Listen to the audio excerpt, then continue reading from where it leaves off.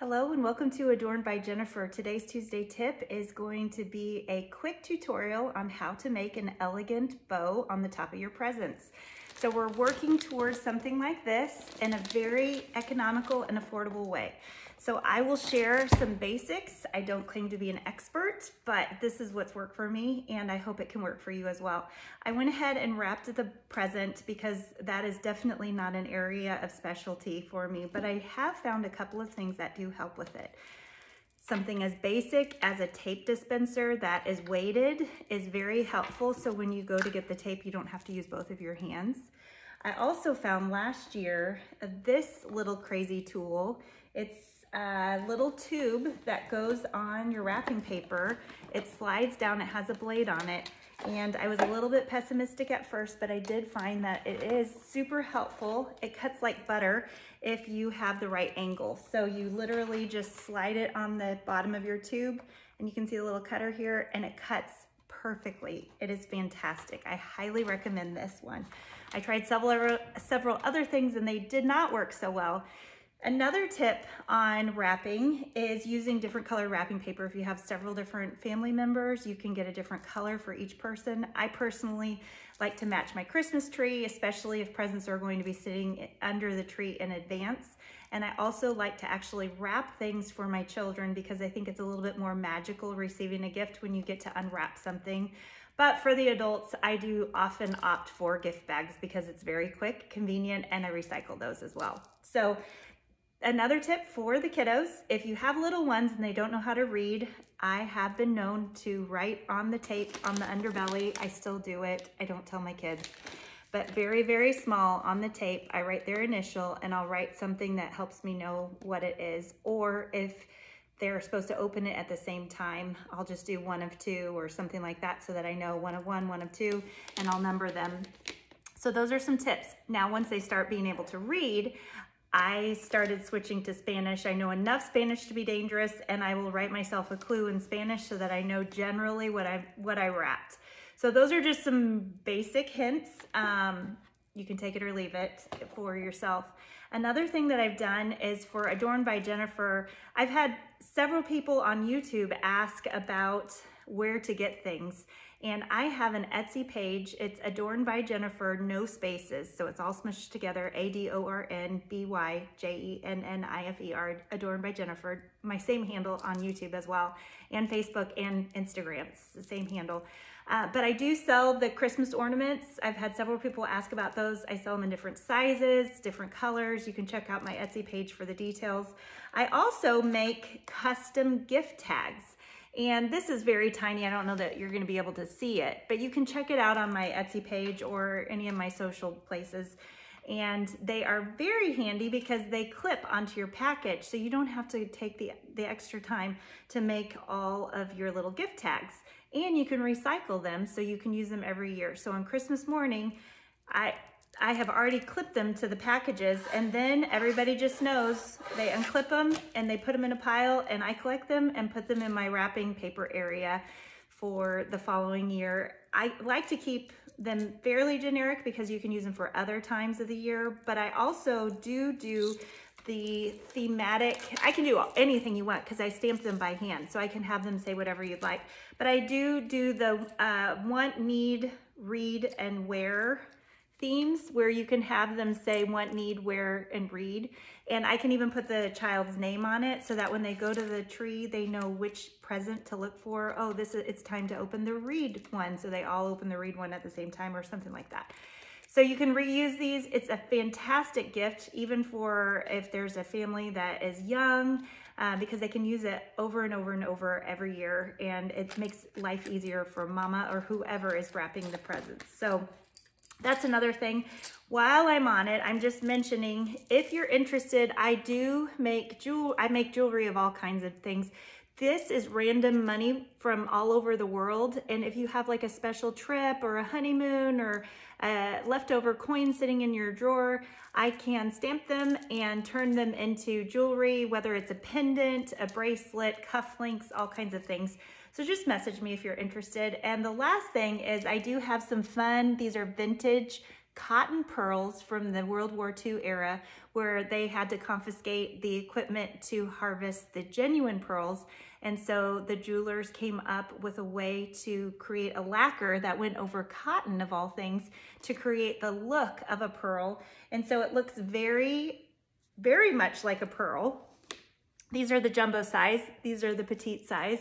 They're super lightweight, but they're super sturdy, surprisingly. And it comes in a fun ring as well. It's an adjustable ring. And each set, either the earring or the ring or this earring set, they're all $24.99. So if you're interested, just message me and I can get those to you. But they're super lightweight. I don't even know that they're in my ear. And they've got some nice scale to them as well. So those are just a couple of things that if you're interested, I've had a lot of people ask about. Back to the wrapping. So another thing that I do, I try to recycle and upcycle things as much as possible, but I do like really elegant things. So I save our ribbon from year to year. This is my ribbon bin. This is my Christmas ribbon bin, and it matches my wrapping paper. I can't remember if I already mentioned, but you can get wrapping paper in the color, a different color for each child. I like it to match my tree, so I've got a plaid, I've got a polka dot, and then it looks really nice under the tree. But these are not the popular colors this year. So when you find something, if it's not a traditional color, I highly recommend after the season to stock up as much as possible. I think I bought like 40 rolls of wrapping paper one year. I'm sure my husband thought I was crazy, but now I have wrapping paper that can match my tree from year to year. So then I basically take my ribbon on Christmas morning. I have, everybody knows they take their ribbon off and then they hand it to me and I roll it into these little balls. And then when it's time for me to wrap a present, I will just grab, I try to do my smaller pieces of ribbon around the bottom. I'm kind of fishing through here. This is just a smaller roll. So I uncoil it. It's a little crinkly, but that's okay. Nobody minds too much. And I will, let's see how this works around here. Yeah, it's a little too small, so I'm gonna save that for another one. Let's see, we'll just get, this one might have a little bit too much, but that's okay. It's kind of a larger box. I put it underneath, nothing fancy, and I basically just kind of tie it like you would a shoestring, just like that. Okay, so there's nothing much to it. And then I get something that has a little bit more volume. And you know what, for grins and giggles, let's just add a second one in there. You can see it's very scientific. I will just grab two, and on my YouTube channel, I had somebody mention from Germany, they were so sad they don't have wired ribbon over there. And if you're watching, you can do this concept without wired ribbon. It just may not hold the form quite as much, but if you do it shorter, you can get the volume going on. So I just did a loop, one loop about here, have a little tail, and then I'm gonna do the same thing, making sure that the pattern shows. You see that? Flip it up. And then whatever is left over, this one doesn't have much, this one has enough to loop one more time. It's nothing too fancy, just loop, loop, loop, and pinch. You see I'm pinching it there? Now I'm gonna place it right in the middle, stick my thumb down so that I don't lose it, holding it down, and I'm grabbing those two tails, and I'm just gonna knot over it. And the nice thing about wire ribbon is that you can kind of fluff it. But here's where the magic happens. You pull it apart and you give it a little volume and a little life. The wire really does help if you are able to get your hands on wire ribbon. And if you live in the United States, some place like the warehouse stores like Costco or Sam's Club, they sell big, huge rolls of ribbon. I love to buy these big containers because they're pretty affordable. Or the crafting stores, a lot of times they go 50% off super early, and sometimes they go down even more. Although locally, I have found that most of our crafting stores are out of most of their Christmas supplies already. So I also, because they're old, they've kind of frayed, so I will give it a fresh little cut. I think I've used these ribbons at least 6 years. So they've definitely been living a good life, but they get just a smidge shorter every year as I give them a little refresh because they look a little tired at the end. You don't even have to do this if you don't want to, but I fold the tail in half and give it a diagonal cut just to give it that little dove cut at the end. That wasn't my best one, but you get the idea. And you know what? I don't think my kiddos mind one bit. I just like it to look pretty if it's gonna be sitting out for the whole Christmas season. So there is a really pretty ribbon, and it really didn't take much effort at all. The other thing that I will do, and in the process of moving things around here, I had a small little piece of ribbon that has gone MIA, of course, and things are flying around. Let's see if I see it here for a hot second. Oh, well, here's the tail of it. That's not gonna be too helpful, but I will, let's see. Oh, there it is. Oh, I'm back.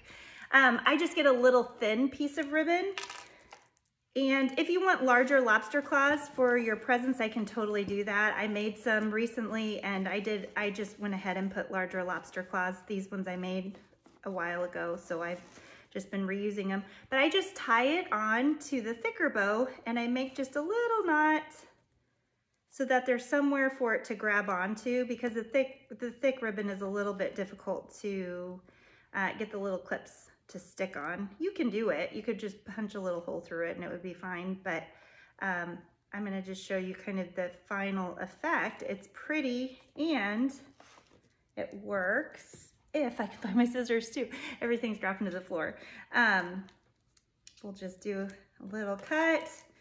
This one says to my daughter from mommy and daddy. And this is actually, let me think. I actually need to change because I know the polka dot ribbon. I want to make sure I put the tag on the right child's treasure. Okay. So here is,